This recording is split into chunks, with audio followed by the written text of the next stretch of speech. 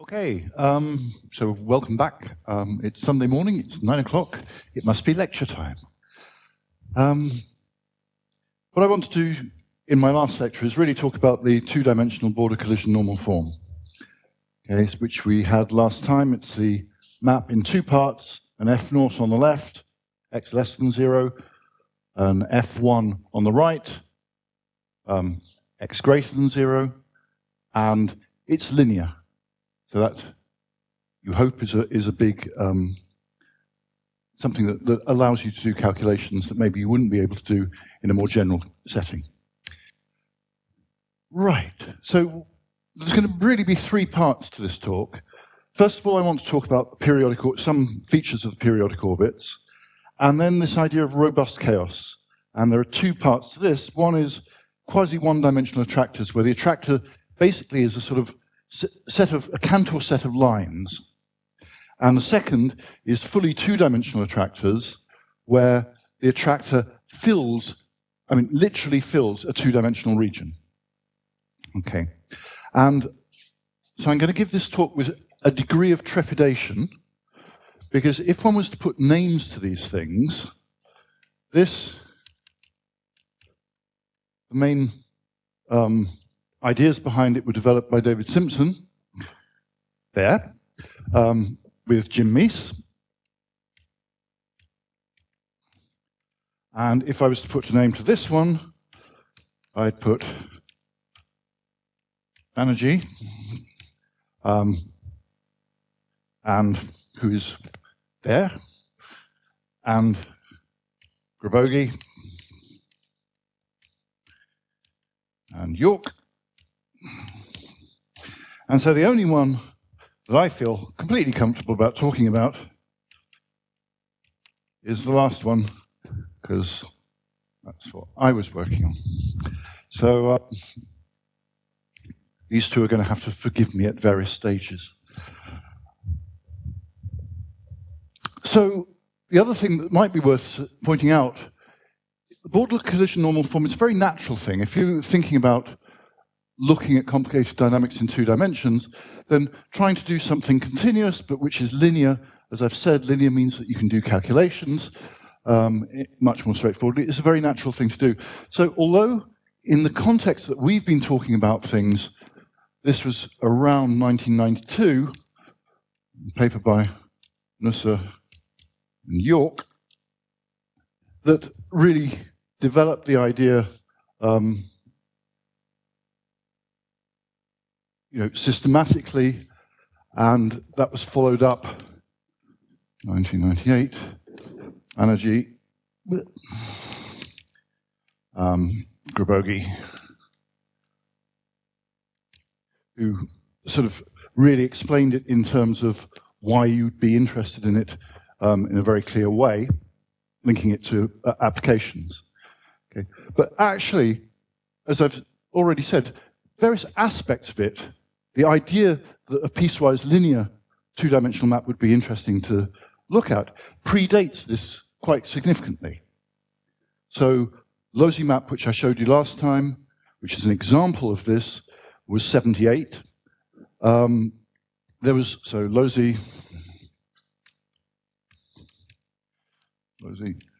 there was a group around Christian Mira.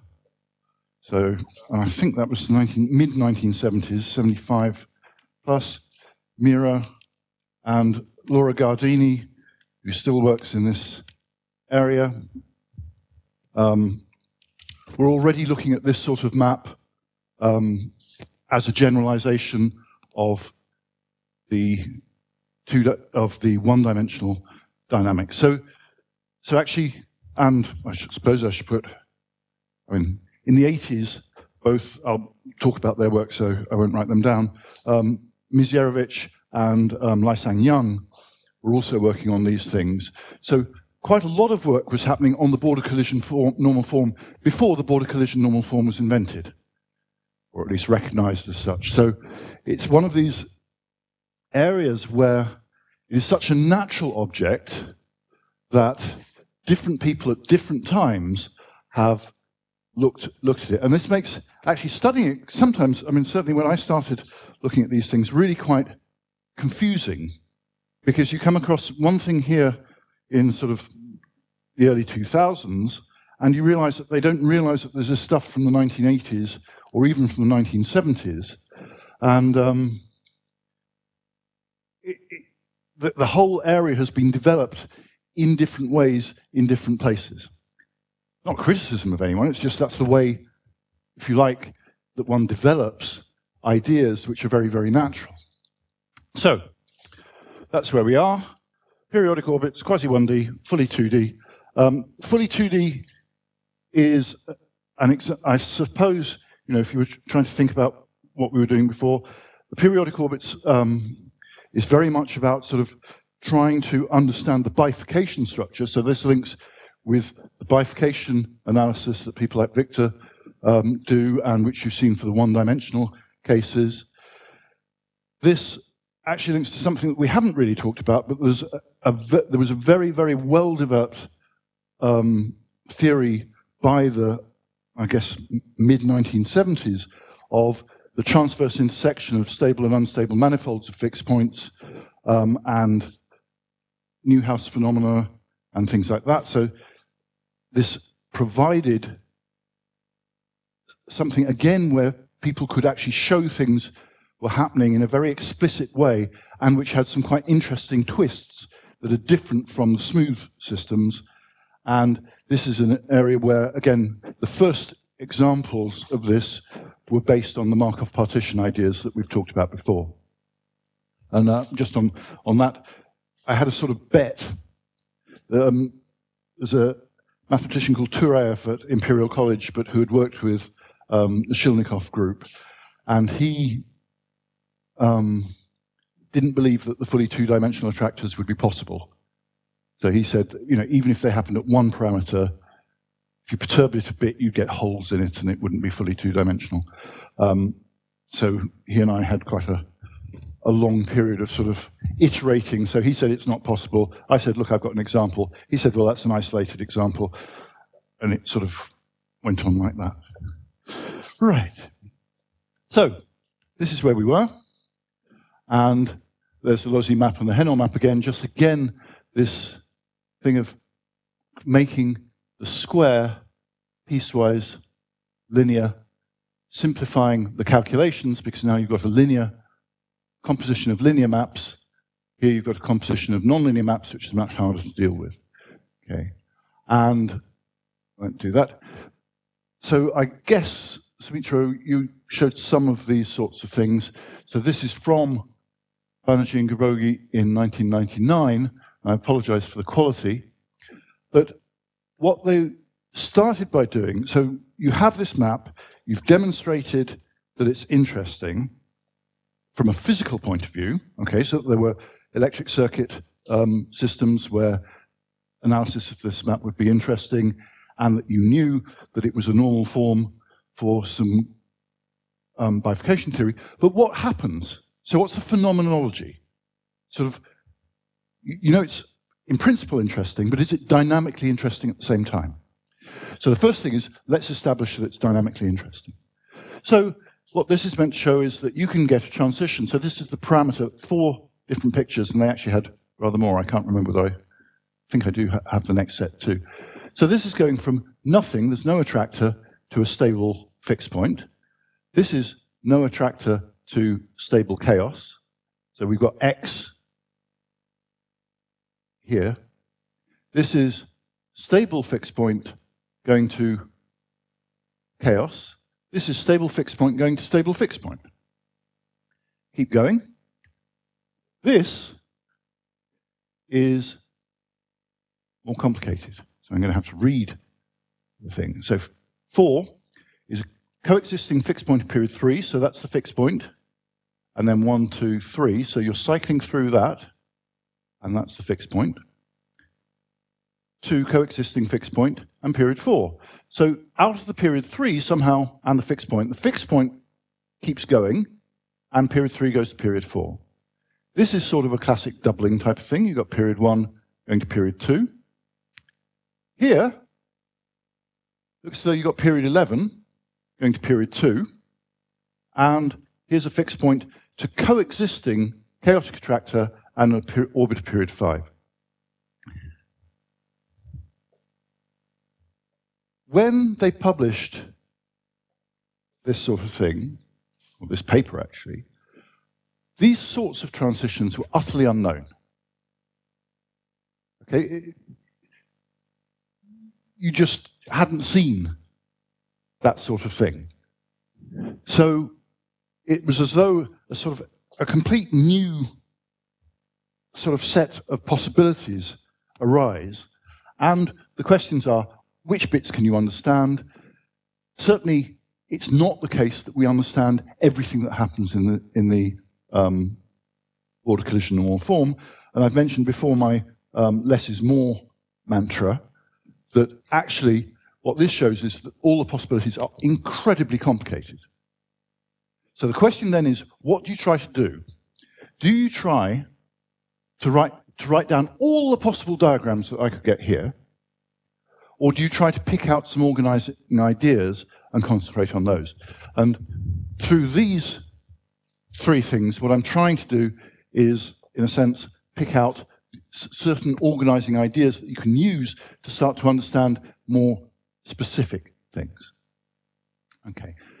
Now, whenever you have an ordinary differential equation or a map, first thing you do is look for the fixed point. Do the easy bits first. Again, I hope that's sort of something that's come across in these lectures, that you don't try and do the hard bit before you know the easy bit.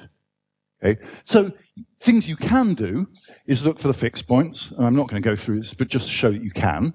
So you get some equations, and there are some conditions you need. If you're looking at F1, you need the x to be positive. Okay, so you have to keep looking at that sort of criterion to see what happens. You can do the fixed points in x less than 0.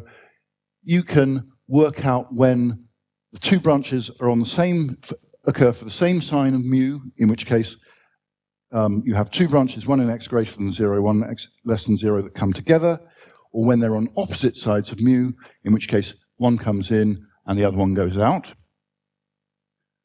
And you can look at the period 2. I mean, it's a linear system. It's just linear equations. So you can look for period 2, and you can find conditions, and in the end you say, so what? Okay. You've done the period 1 and period 2, but we've already seen that there's a huge amount more than that. Now, that's not to say you shouldn't do this. Okay, absolutely, this is the first thing you do. But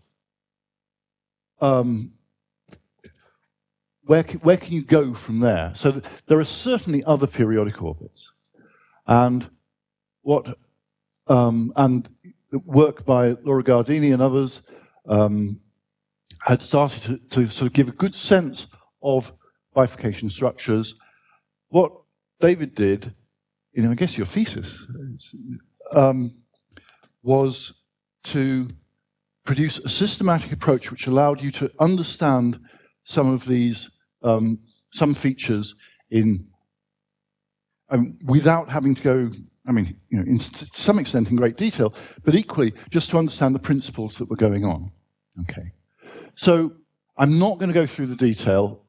These notes will be available next week or something, so if you want to look at the detail, you can. Just to say that it's a bit similar to some of the manipulations you were doing with the normal form in some ways earlier this week, that if you look at the nth iterate, it's some matrix type. It's a composition of linear maps, or strictly speaking, affine maps, linear plus constant maps. And if you compose linear maps, you get linear maps. So you then ask, well, I've got a matrix MS. Well, MS is, you started somewhere, and so you've got those, if you think about the normal form, it's a matrix plus a constant. So the matrix could be A0 or A1, depending on which side you are. So given a sequence of being on the left, being on the right, you can write down that matrix. The p's come by looking at the constant terms, and you can sort of then formally at least, write down what a fixed point would look like. This equals x. So here formally, we've solved this equation, but we don't know yet which possible sequences of s's give me something that means anything. Okay, and also we need a non-singularity condition. So so far, this is, if you like, just saying, well, in an ideal world, this is what I'd like to solve. So the question becomes, what can I do with this? Okay, there's nothing, this is just linear algebra. The smart thing is to be able to say which side of the border, the switching surface, are you on at each stage, and so you get a whole set of consistency conditions to say whether this actually exists for the border collision normal form. Because this just says, I'll put together some sequence of s's, some choices of being on the left, being on the right, being on the left. I end up with a linear equation, which I can solve in principle. I can write down solutions.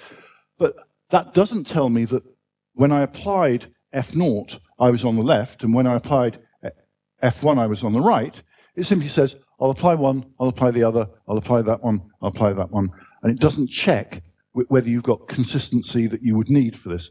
And in fact, I mean, it may be worth pointing out that there's a whole other industry of what are called iterated function systems, where you have, in the simplest cases, you take some set of linear maps, okay, and then you just apply them at random. So you take a point, choose one of your linear maps, hit it. Apply, choose another of your linear maps, hit it. And so you're applying randomly each step some choice from some finite set of linear maps. And in some ways, at this stage, that's all we're doing. Yep. Yes, exactly. So when they're contractions, when all the linear maps are contractions, you get a beautiful fractal structure, self-similar sets coming in, and that sort of thing. So if you think about taking the border collision normal form and not saying, I'll apply one on the left and one on the right, but just, I'll apply one, then I'll apply the other, and then I'll apply that, then that's what we're playing here. And you can see now the subtlety for the border collision normal form, and the thing that David and Jim Meese managed to sort out was, I want to go from just saying, oh, I'll choose some sequence of lefts and rights and I'll apply those maps, to saying, right, I'll do that, but then I will go back and I will check whether they were on the right side for the border collision normal form, to be consistent with the border collision normal form. Okay, so that's why this, if you like, is just formalism. All I've done here is I've said, well, choose some sequence. Well, I can write down the equation, and here it is. But at the moment, I have. So if now I was going to say, think of this as an iterated function system, I could say, well, if I now choose to repeat this sequence, then this would be a fixed point. It really would be a fixed point. Okay, but at the moment, if I think about it in terms of the border collision normal form, I have no idea whether this means anything at all, because the third point might be on the wrong side for the map that I've applied. And so there's a whole set of things that you have to check. And that was what was, I'm not going to go through this, it'll be in the notes, or you could be much more sensible to read David's papers. But you can work through it. And what you find is this really interesting picture. So this is two parameters. Okay. And the different colors are different periodic orbits. Okay, so here's a periodic orbit, and it exists in this region of parameter space. And then the orange one exists in this region. Then this sort of slightly yellowy orange one. Moving forward. And this has really interesting features. It seems to have this pinching point here. And you can sort of see that what's happening in each of these looks similar, except the number of lobes is increasing as I move that way. Okay. So, to some extent, what David did, Jim did through sort of their calculations with the linear form, which I will say, hang on, do I have it here? No, I don't. I haven't used that. Okay, so I won't say that. Is to start explaining why you get these structures in parameter space.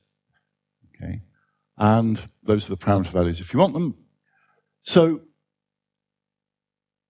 this, and again, I apologize for the, maybe I'll draw a bit of this. So the basic, let's just do it. The basic story is that when I have a periodic orbit, I can have, so the point is, this is meant to be indicating a periodic orbit, and here's the boundary. This is x equals 0. Okay. And if you imagine what happens as you change parameters, these points move around. And you get a border collision if one of them hits the border. And so this left-hand side here is where that point there has hit the border. So it's, and if you look at it, it means that this point has come to the border here, and this point, so you've got two, it's like a sudden node bifurcation. This point has come to the border here, this point has come to the border here. So if in other words, if I take this picture and perturb it a bit, two periodic orbits are created, one where this point has gone left and one where it's gone right. It's a sudden node bifurcation. On the other side, it's one of the upper points that has hit. Have I got that right? And so, yeah, so upper point has hit, and now, sorry, and that means if I perturb that, the sudden node bifurcation, one point goes to the left, making 3 on the left, that's that one, and one point goes to the right, the other one goes to the right, the 2 on the left, which is that one. So it's analyzing the sudden node bifurcations here. What you find is they cross over, and the crossover changes the proportions on each side. You see, here you've got 3 or 2 on the left, here you've got 4 or 3. Okay. And that structure then repeats as you move down the chain. Okay. And essentially, summary is, without going through the detail, is that you get these lobes, and at the shrinking point, there's a degenerate invariant thing with 2 points on the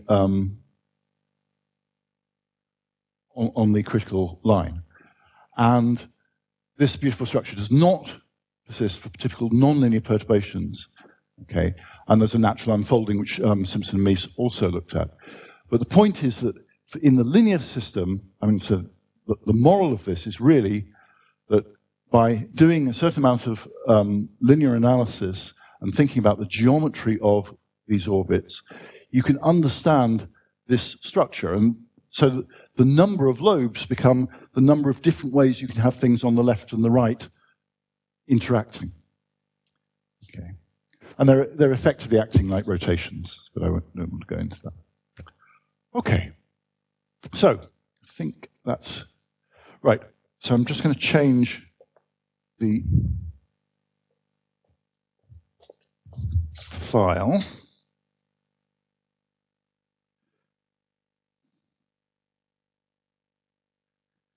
Right. So you can also ask a question, how many stable periodic orbits you can get, coexisting. How many stable coexisting orbits can you get? Now, we know from smooth theory that there are phenomena called infinitely many sinks, where when you have a homoclinic tangency, so this is where, and this will come in a bit with the robust chaos. So suppose you have a fixed point of the map with, which is a saddle. So things are moving away along the unstable manifold, they're coming in along the stable manifold. Okay. So you can have a homoclinic connection, which means a connection which allows you to leave here and come back along here. So typically what you get is what's called a transverse intersection. So this point is on the stable and on the unstable manifold. So if I work backwards in time, it goes back down here to here. And if I go forwards in time, it goes into there. So I have a discrete set of points that approach from one side and from the other. And this is another transverse homoclinic intersection. But if you think about how you make that by changing parameters, there will be, and homoclinic orbits, I mean, David mentioned the Shilnikov type of thing for the continuous flow. Homoclinic orbits are often very good organizing centers, interesting bifurcations.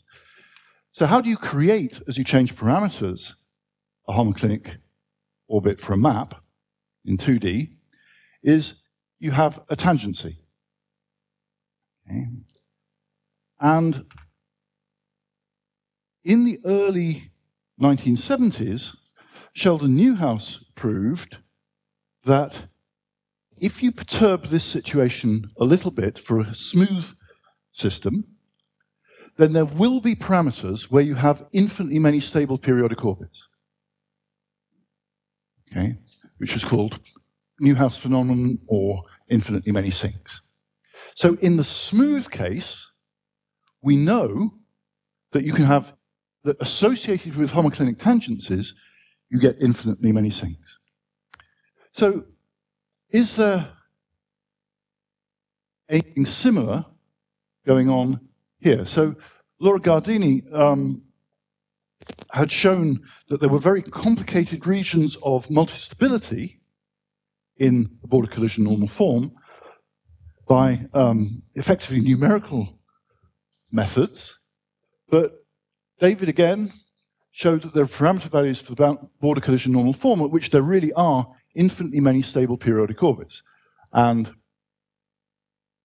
this is a very nice picture from his paper where you can see different colors correspond to different orbits of larger and larger period accumulating on these three, or some points on the orbits, accumulating on these three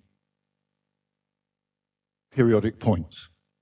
And the stability of these 3 points is quite interesting because although they're saddles, it's area preserving locally at that. The determinant of the map, the third iterate of the map here, is 1.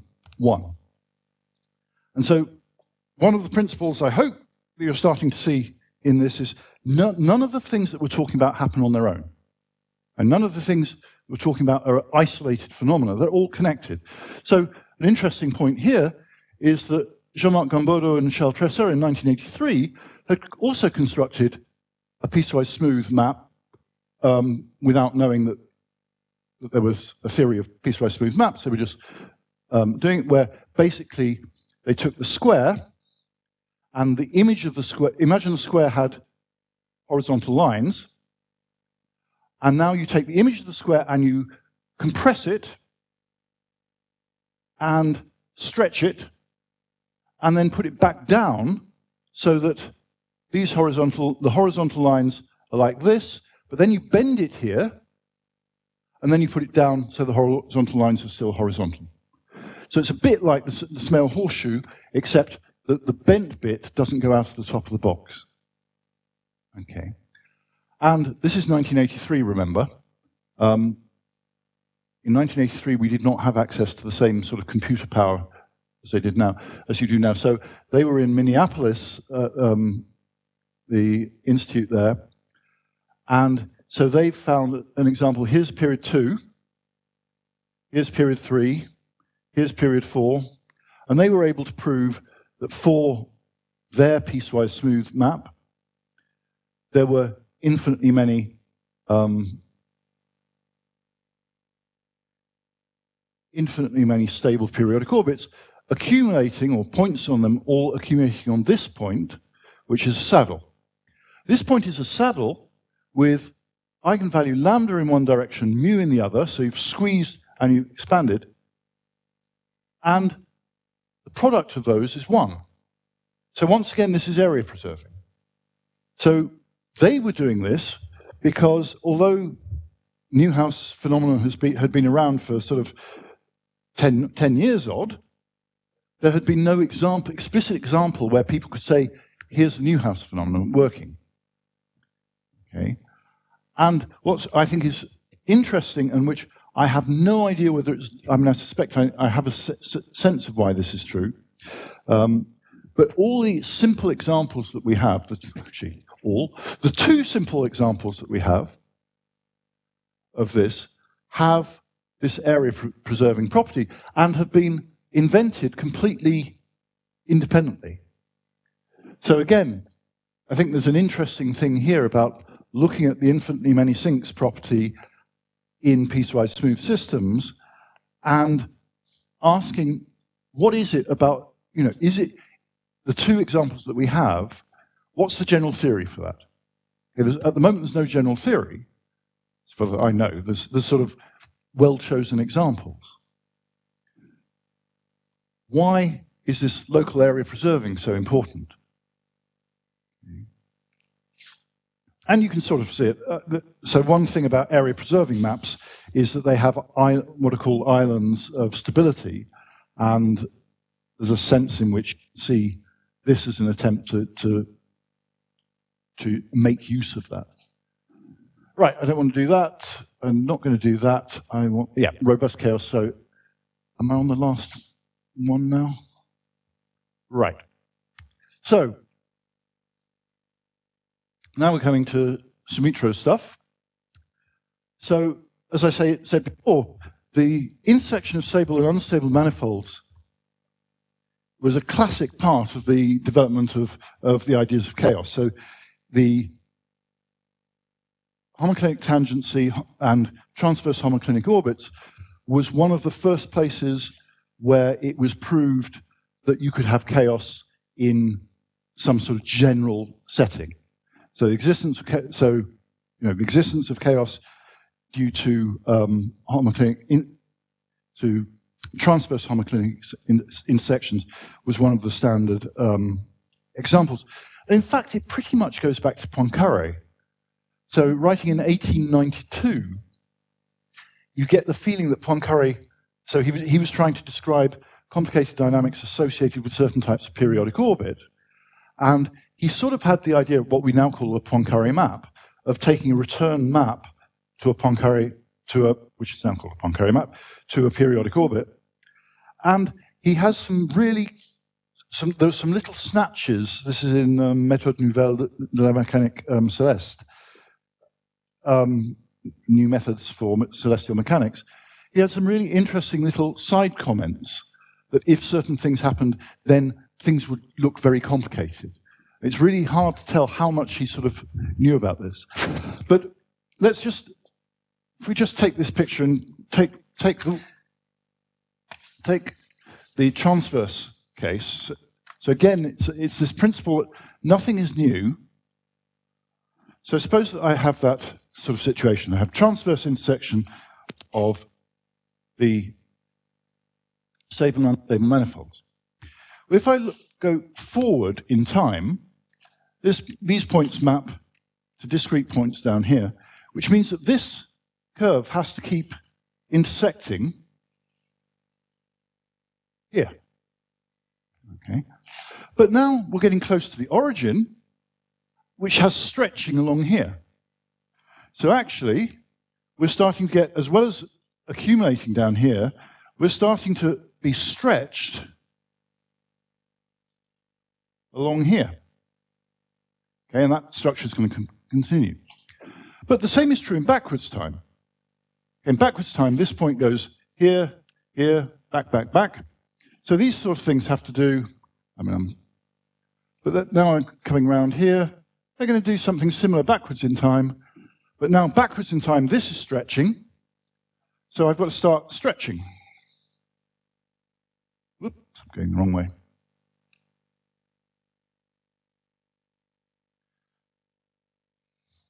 And so on. And this is called, in great technical detail, a homoclinic tangle, because it's all tangled up. Okay. So this was a sort of standard picture in the smooth case. And it's this tangling, it's this stretching, this combination of stretching. What you can then do is prove that there are regions in here which come back stretched across themselves, and you can prove the existence of smell horseshoes in the dynamics. Okay. And to some extent, what Banerjee, Grogi, and York did was spot that in the border collision normal form, you have homoclinic connections, transverse homoclinic connections. Okay. But there's an extra thing that they noticed.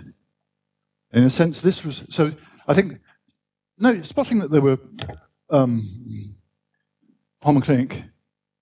transverse homoclinic orbits is not particularly deep.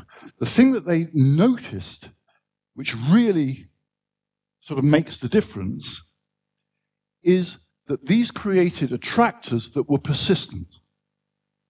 So chaotic attractors that were persistent. Okay, so you have two things. You have the idea of a homoclinic intersection, which is completely classical. But in the classical example, the chaos that you produce is not stable. It's a collection of saddles. And typically you don't have attractors. Well, that's not quite true. You do have attractors, but they're sort of flitting in and out, so you're getting bits of stable periodic orbits and so on. It's a bit like the logistic map. If you think about these places where things turn round as being areas of local contraction, because things are being brought together by the turning point, then you can imagine it being a bit like the logistic map, and that gives you contraction, which gives you stability. But it flits in and out. It's changing the whole time. The thing that Soumitro and Celso and people noticed, and this was really the important thing, I think, in this paper, I mean, it's sort of crucial, is that in the piecewise smooth case, you don't get this attractor not being attracting blah, blah, blah, blah, blah complication. But over ranges of parameter values, you have a chaotic attractor. Okay, it's changing. The precise dynamics within it is changing as you change the parameters. But the existence of the chaotic attractor is persistent. And this is utterly different to the smooth case. Okay? And it means that the piecewise smooth systems have this robust property, in a sense, simplification, and this is going in the opposite direction to most of what we've been talking about. Most of the time we've been talking about the non-smooth, the piecewise smooth having greater complexity. Now, so you can then ask whether it's more complex to always have a chaotic attractor, because chaotic attractors are complicated. But in a sense, conceptually, this was one of the first cases, I think, where you suddenly saw that the piecewise smooth systems were conceptually easier to deal with in certain ways because they had persistent structures. So things that within the smooth world were not persistent, you varied parameters a little bit, and you got a stable periodic orbit, you got something else, you got blah, blah, blah. In the non-smooth case, the piecewise smooth case, you got a persistence of a strange attractor. So they call this robust chaos. Okay. There have been papers since then claiming things like robust chaos for smooth systems. But if you look at the detail of those, nearly all of them do a little trick. What they do is say, I'll set up a family of smooth systems, and if you look carefully at that family, you find that actually they're all topologically conjugate to each other. So what you've done is you've said, right, so suppose that I said, I'll find a chaotic smooth map. And now I'll think of a whole smooth family of coordinate transformations. Okay? And now I create a new family of maps by coordinate transformation of my chaotic map. Oh, look, all those family of maps are chaotic. And so the chaos is robust. Well, frankly, that's not surprising. You've set it up so that that's the case. But if I'd made a perturbation in an arbitrary, arbitrarily close to that, if I'd made a different sort of perturbation, I would have got something not chaotic. And this is something that Sebastian van Strien proved, I can't remember quite when, that for typical one-dimensional unimodal maps, for example, I mean, his work's more general. For typical ones of those, the attractors are not persistent to typical bifurcations. So it really is that the remark that Soumitro, Celso were making is really absolutely a feature of the piecewise smooth world. Okay. So what happened? So the two very nice papers, 1998 and 1999, setting this out. But both of them were in physics journals. There wasn't complete, wasn't a complete, quotes, mathematical theorem proof type of thing at all. But it demonstrated the phenomenon and, again, introduced this idea of this robust chaos, which I think is an incredibly important feature. And again, it's that sort of thing. Sorry, I sort of feel I'm repeating myself, but there are various times when things happen when the real power of what somebody has done is not the actual thing that they've done, but recognizing the implication of what they've done. And I think, if you think back to that story I was saying, talking about Ed Lorenz, noticing that when he re-put in the numbers, he got something different. He didn't say, oh, well, so what? I'll just go with the latest run. He actually thought about what was going on. And I think the same thing with the robust chaos. It's not, oh, well, I can do this little proof, but actually, this is important, this is different, and this is not what we're expecting from our smooth theory. Okay, so take that. So what you can do, so here's a little sketch of the type of thing that one gets. And what we have here is we have a fixed point. So we're trying to do, if you like, two things. I'm trying to think about how I can describe what's going on. So I have a fixed point here. Okay, so this is, and the fixed point has a stable manifold and an unstable manifold. So here's the switching surface. So what I want to do is just describe briefly how you build up this sort of picture. So X here is the fixed point. It's got two real eigenvalues. One of them is unstable and negative. So things are oscillating. So on the unstable manifold, things are oscillating from side to side. On the stable manifold, I've got an eigenvalue with modulus less than 1, which is positive. So things are coming in from one side or from another. Okay, so negative eigenvalue means that each time that you apply the map, you flip sides. Positive eigenvalue means that you stay the same side. Okay. And so, what are the bits that matter? Remember that we've got this boundary here, and the map on the right, we can only apply on the right. Well, for the stable manifold, I've got T here. This is where the stable manifold intersects the boundary. So I can't extend it further here, because here, I know that I come down towards X, but if I'm here, I don't know where I'm mapped to. So the stable manifold cannot be extended beyond here. Now let's look at the unstable manifold. The unstable manifold intersects that point, intersects the x-axis at Z. Now, the image under the border collision normal form of the x-axis is the y-axis, which is the boundary. So the image of z, remember it goes on the other side. So here's, sorry, I've got that the wrong way around. The image of the y-axis is the x-axis.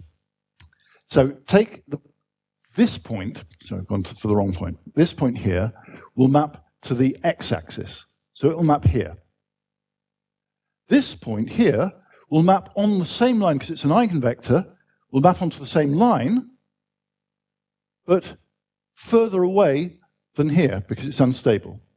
So it will map somewhere up here. In other words, the whole of this line here, under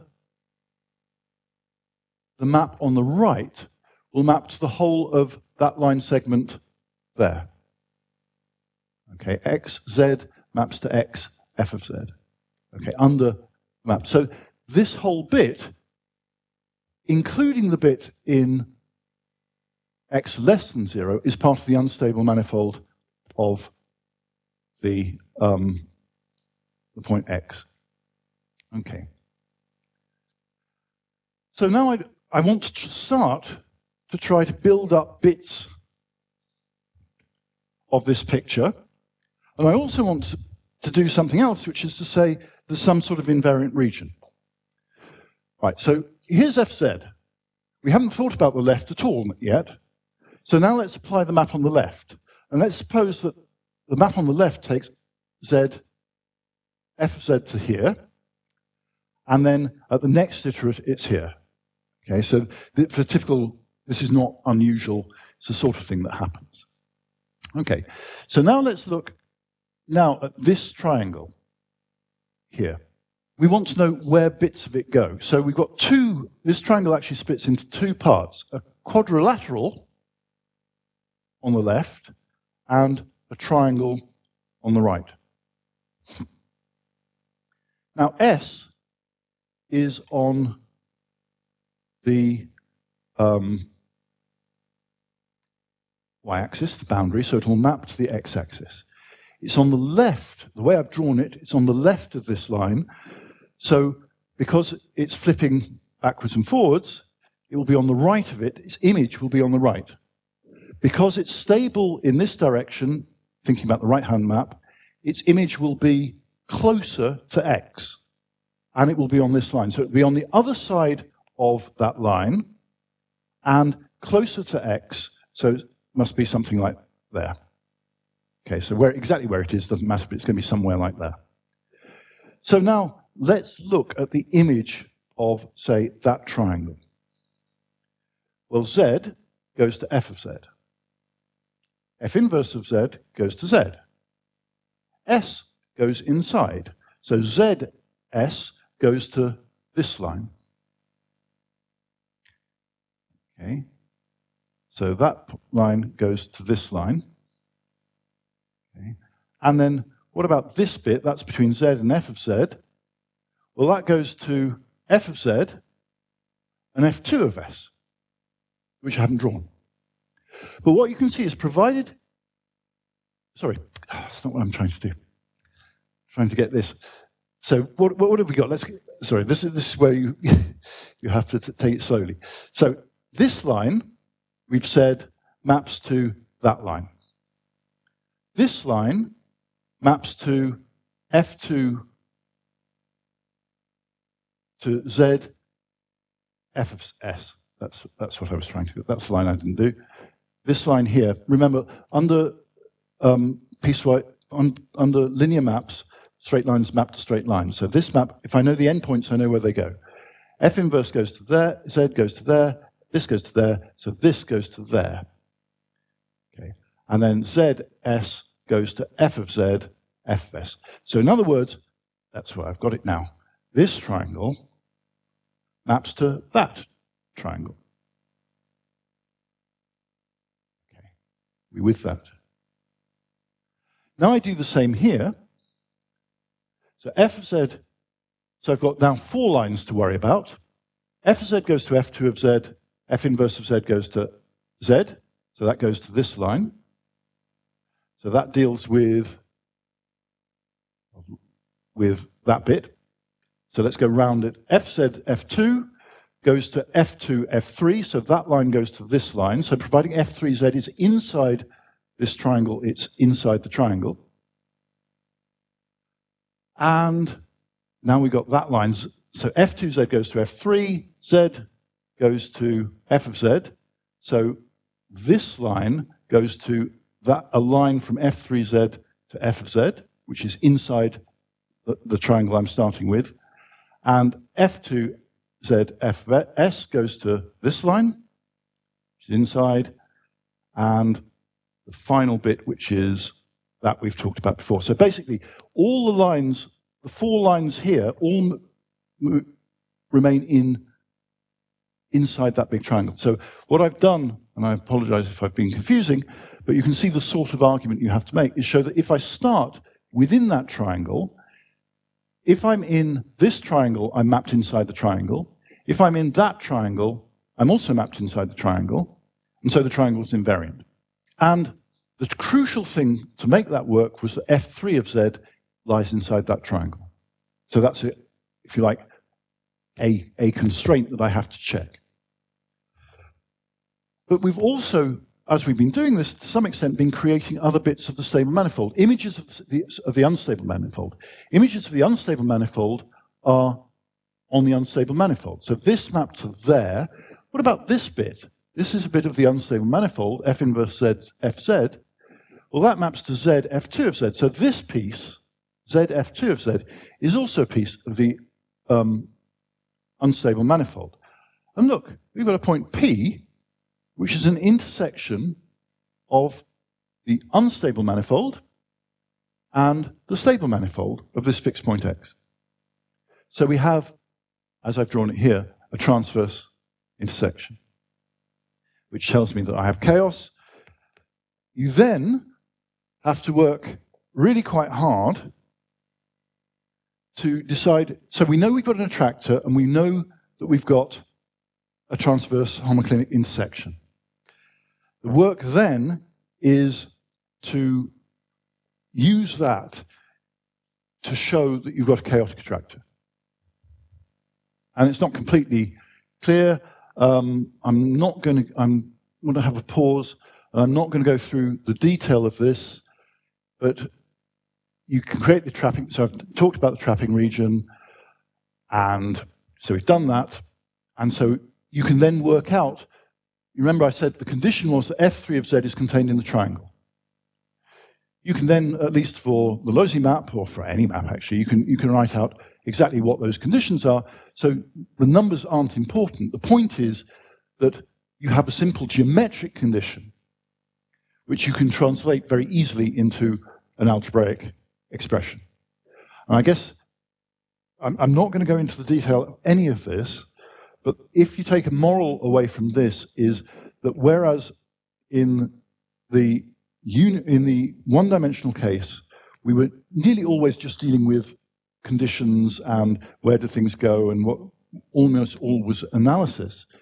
Here, we've ended up with a geometric statement, okay, that we've gone, and I've spent a long time on that picture because I want you to get a feel for the types of argument one makes, that you move very much from an analytic thing to a geometric thing, which then turns out to have a geometric, so here's my condition for the trapping region, is that F3 of Z is contained in the triangle, and then you calculate what that means.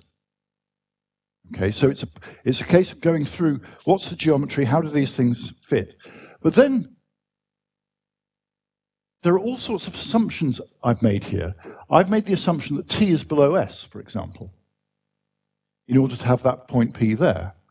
If T was here, how would that change the picture? Well, maybe I've got an intersection here. If T was here, can that happen? Because then I wouldn't have an intersection at all.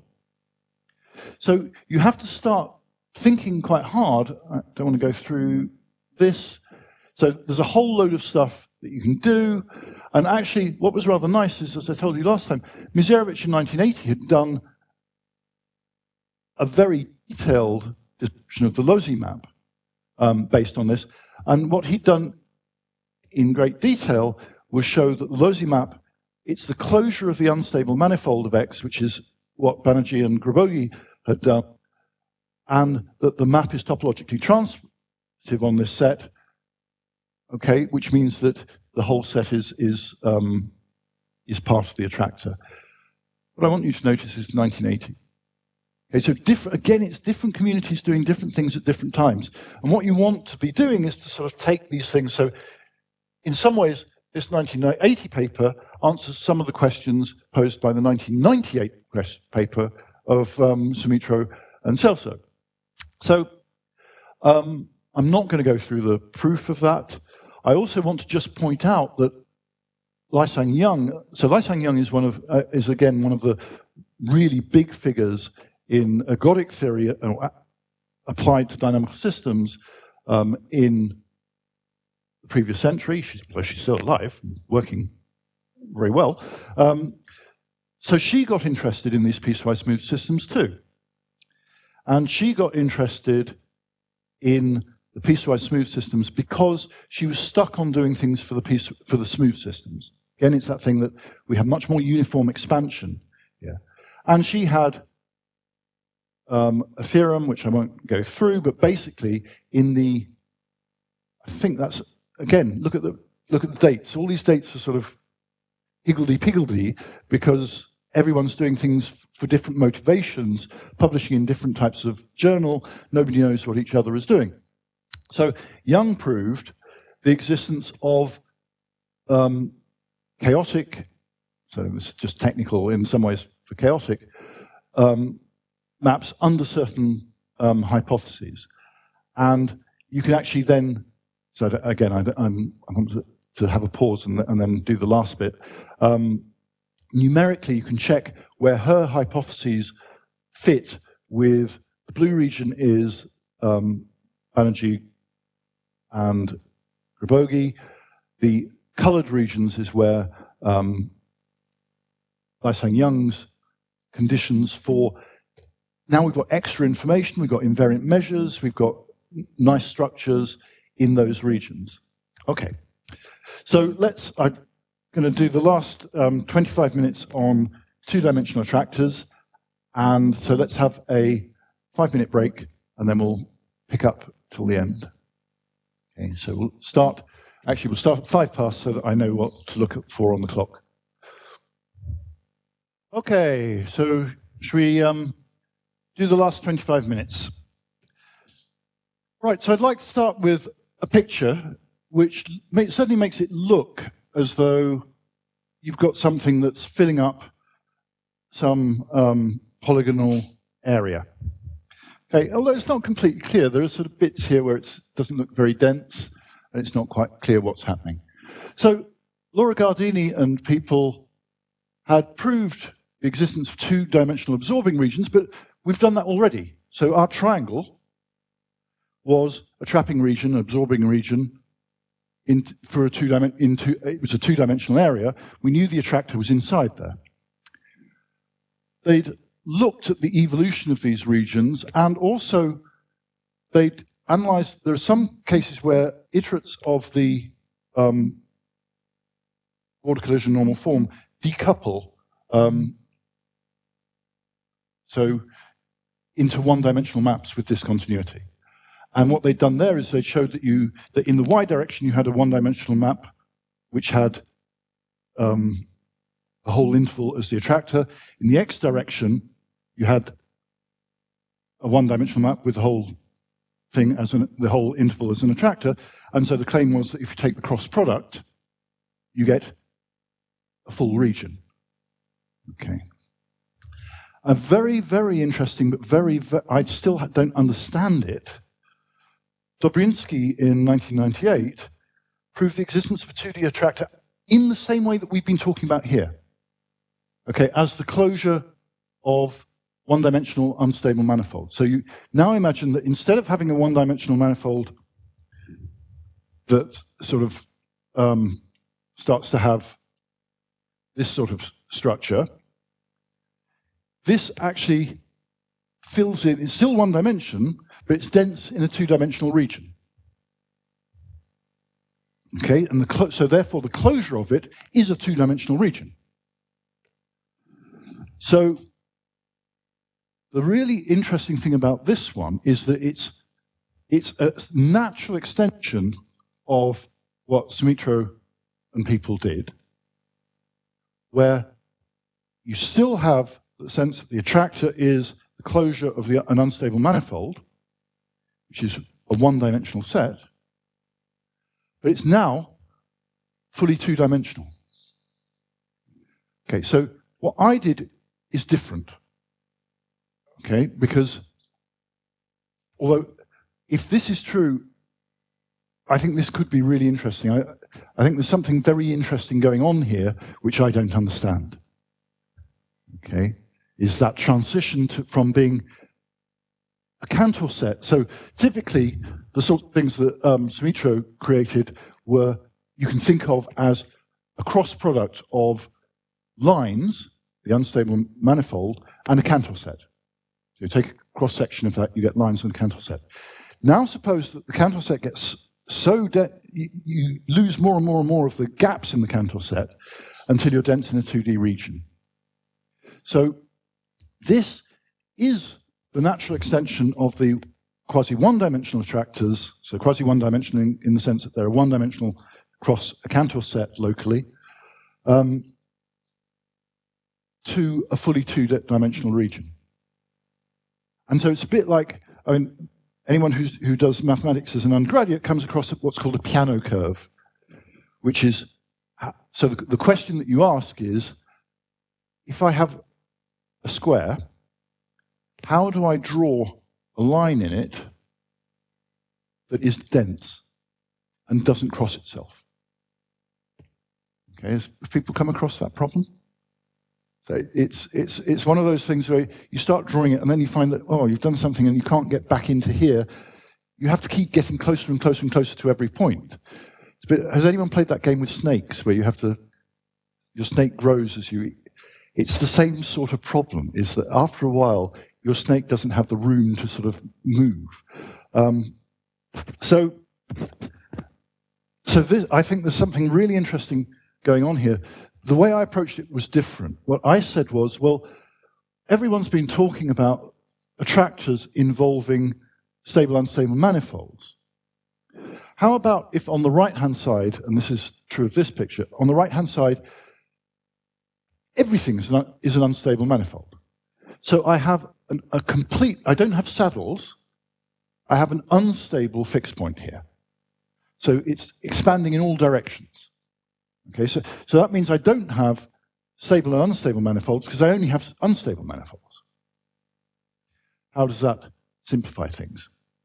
So the basic problem, two-dimensional attractors clearly exist in open regions parameter space, but what techniques do we have to prove them apart from what Laura Gardini and people had done, where it was essentially make it one-dimensional, a cross-product of one-dimensional maps?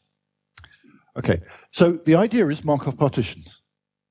And a locally eventually onto, remember that was one of the expansion type properties. You have to be a little careful about this because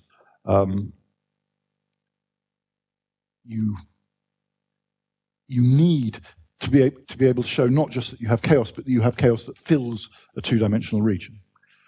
Okay, so I defined something called affine locally eventually onto, which is easier to control, but let's not worry about that. But you can choose, so here's the sort of thing that you can do. Remember, when we did period 3 implies chaos, we had a sort of, we basically said we had period 3, and then we used that period 3 to construct a Markov partition. So here I've done something slightly more complicated. I've taken the origin, so I've chosen, so that the product of the determinants is negative, and the image of both the left half plane and the right half plane are in the lower half plane. So I've taken those, I've folded them, and I've put them back like that. Okay, and now I've said, can I do the following thing? Can I make 0 go to P? Well, that's easy because the image of 0 is 1. I mean, if you think about it, it's the constant bit. And the way that we've parameterize the border collision normal form, the constant bit is just the vector 1, 0. So P is just 1 on the x-axis. So that's not a problem. P goes there, then it goes to Q, then it goes to R. Now on R, we're on the x-axis, which goes to the y-axis, so let's make the R go to S here. Okay. Right, so that gives me a polygon. And now let's start thinking about where various things go. Now, so I've got this point Q. I don't want to make things too complicated. So I want to reuse some of my points. So the question is, can I make S go to Q? So send that to there. So both P goes to Q and S goes to Q. And of course, because I've folded, that doesn't contradict anything. Okay. Well, if I can, then I've got this line here. And I'm trying to create a Markov partition amongst the various lines I've got here. So let's think about this. I've got a point here. I've also created Q already exists, PR that already exists. So suppose that W goes to V, which lies on the y-axis, and V, because it's on the y-axis, goes to the x-axis. Well, can we make it go to 0? Okay, so it looks as though I've got quite a lot of conditions going on here. But I've also got a fair number of parameters in the border collision normal form. And if you actually add up how many of these are actually parameters, because 0 to P that's nothing. P to Q, that's nothing. All I'm saying is that Q is on the right still, so that's an open set of parameters. Q goes to R, well, that's something, because I want R to be on this, so that's one condition. I'm saying R, the x-coordinate of R is 0. Then R goes to S. Well, that's automatic that it's on the x-axis. So all I'm asking is on the left, and that's an open condition. So I've not added to the conditions that I'm doing. S going to Q, woo, that looks like 2 conditions. Because I'm saying each coordinate has to map in the way I want to do. And then I've got a bit more here. That's 1 condition. And that's 1 condition as well. So it looks as though I've got 5 conditions. But it turns out that you can, and if you think about the border collision normal form, I've got 4 natural parameters. It turns out that you can actually do this. I can't remember which one looks nastier than it is. But what this means is, once I've got this, if you take any of the triangles that I've got here, or even the quadrilateral there, so this point is on the intersection of OQ and PR. Okay, that's that point. So if you look at it, then its image must lie on the image of OQ, that's PR, and the image of PR, which is SQ. So it's W. So the image of that point, which we haven't really thought about at all, is naturally W and doesn't give me any extra things to worry about. Now, what it means is that all the endpoints of my things, I know exactly where they go, and they go to the endpoints. So I've constructed a Markov partition. Now, that on its own is enough to tell me what the dynamics is, but not enough to tell me that the attractor is fully 2-dimensional. Because I could have structure inside here with that dynamics. So in order to show that it's actually fully 2-dimensional, what you show is that for every sequence, anything in here is homomorphic, well, is to get to somewhere interesting, only uses a certain number of words. And that on those words, the map is completely expanding. So expanding in all directions. And therefore, that any iterate that's allowed by this uses combinations of so many on the left, so many on the right, so many on the left, so many on the right, and so on. That those combinations are completely expanded. And so the total thing that you've got is completely expanding. And that tells you that any little neighborhood expands in all directions, not just in some.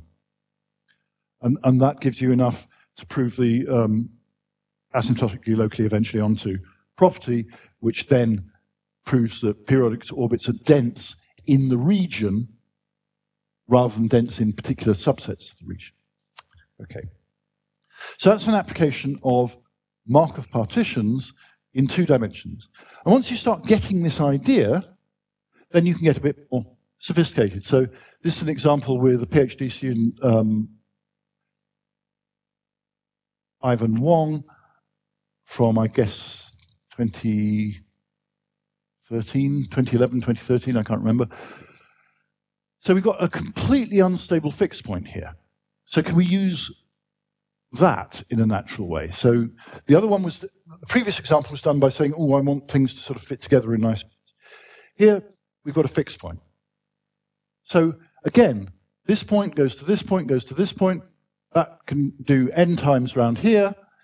So the advantage with this is I'm now trying to get a countable number of examples, because Ivan Turev was saying, well, you've only got one example, that's not enough. So here I'm going to make a countable number of examples, because k can be anything. So basically I've got these number of things, and then I do the same sort of thing. AK goes to, that was my point S before, and now instead of taking, remember in the previous one I took this point to somewhere on the boundary out here, I'll take it to x star. Okay. This point automatically goes to there by the construction. And so I've got what looks like quite an interesting sequence of regions, which again, endpoints map to endpoints in nice ways. I've got a Markov partition. Not enough. Okay, Markov partition tells me what the dynamics is. It doesn't tell me the geometry of the dynamics. So can I do better?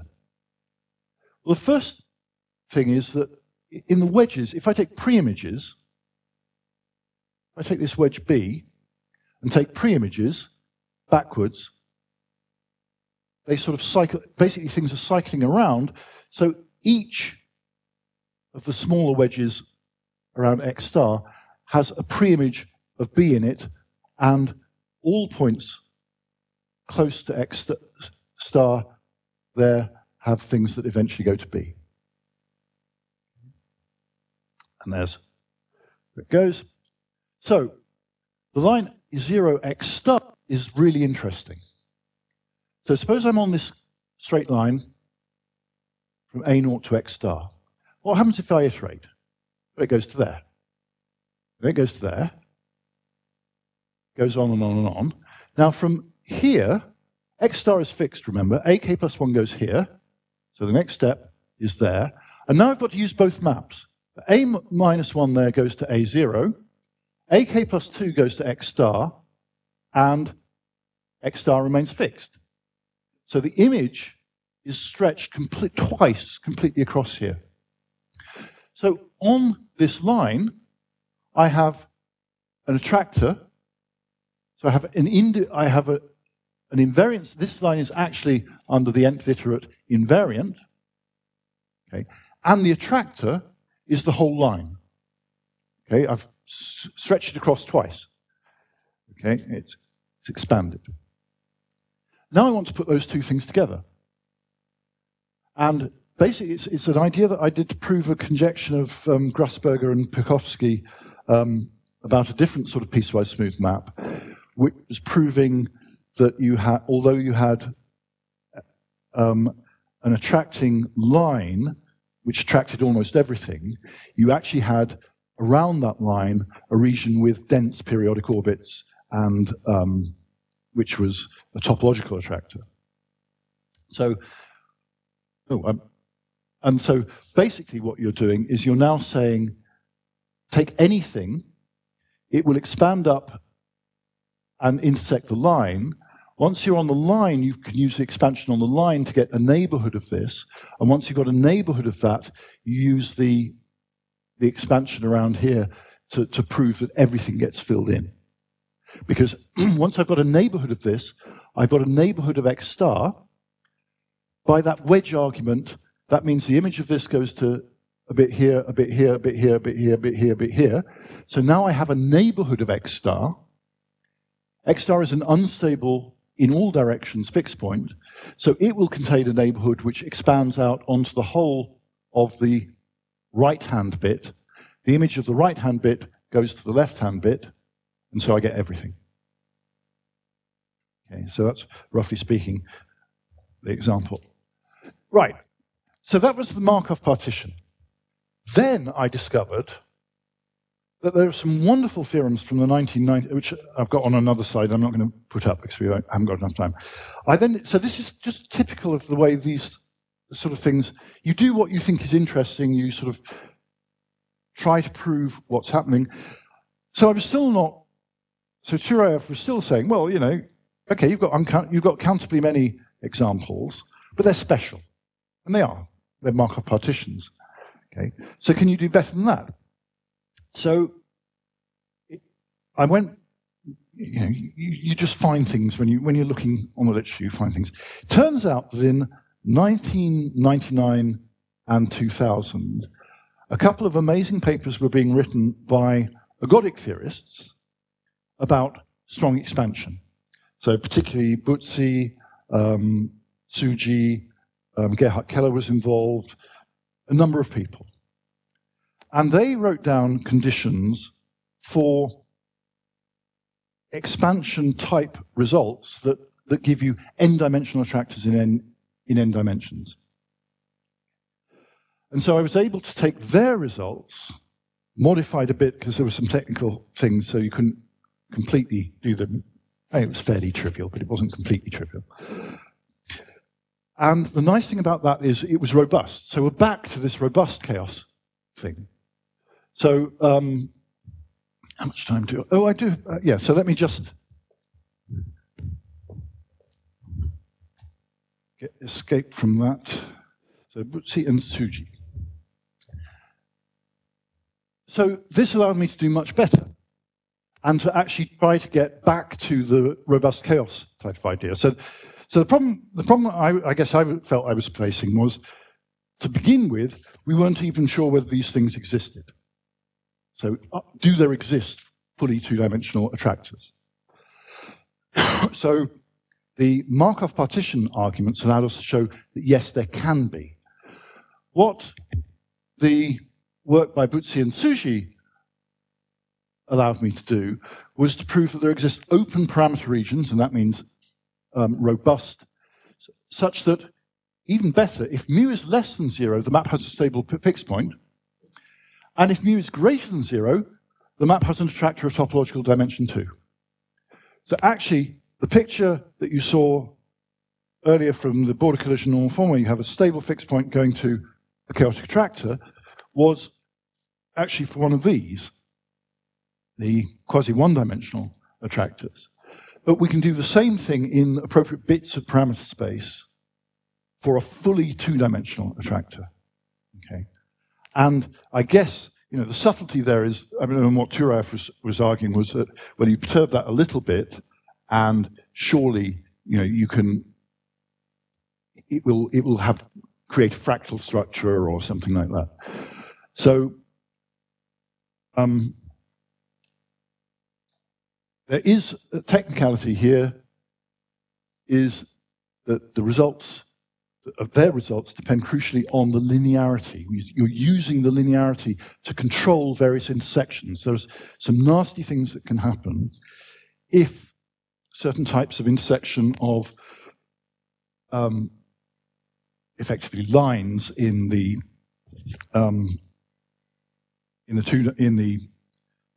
two-dimensional case intersect in nasty ways. And the nice thing about the linear maps is that images of lines as lines, so you're talking about intersection of lines. In nonlinear maps, iterates of lines are curves, not lines. And of course, curves can start wrapping round and doing sort of nasty things, and so you lose that. So anyway, what I was able to do in a series of papers was prove, first of all, that that you could get these things on open sets, and then, if you like, this extra bit, which is that in terms of the bifurcations, you could get stable fixed point going to fully two-dimensional attractor. You can also do higher dimensions once you've got the Suchi and Butzi type of things. So there are open parameter regions of n-dimensional border collision normal form, such that if mu is less than 0, the map has a stable fixed point, and if mu is greater than 0, the map has an attractor of Hausdorff dimension n, so fractal dimension n, and typically this has topological dimension n. As you go from 2 to 3, there is this change in what the maths allows you to do. So you're able to show that you have some set that has full Hausdorff dimension. Typically, it's also got full topological dimension, but there may be particular points at which you don't have full topological dimension, but you have a fractal type structure with full Hausdorff dimension. So it's dimension on the Cantor set. So that's nice. And I should say, at the moment, one of the things that I don't know is whether this is about techniques of proof or whether it's a real effect. So remember, when you're doing the maths, you're proving what you can prove, not what you can't prove. Okay, so it may be that you can get rid of the Hausdorff dimension part, and it may be that you can't. So, yeah. So I guess I'm about finished. So I think we're going to have a discussion. So I don't want to go in too much of this. I'm going to say bits of it before. Thank you. I'm going to say bits of it in the discussion. Challenges, lots of them. Okay, this is a really open area still. One question that we've been ignoring when we've been looking at the piecewise linear systems is the effect of the nonlinearity. Remember that the derivation of these things was always plus higher order terms. So when you stick with higher order terms, how does it change the picture? Again, avoiding lists, trying to sort of get some principles wherever possible. What level of description is appropriate? What's your problem?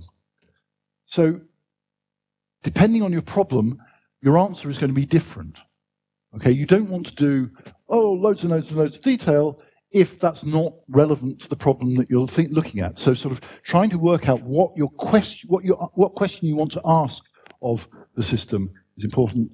Connection with flows has all sorts of interesting things. I mean, David showed you a bit of that where the maps comes in, and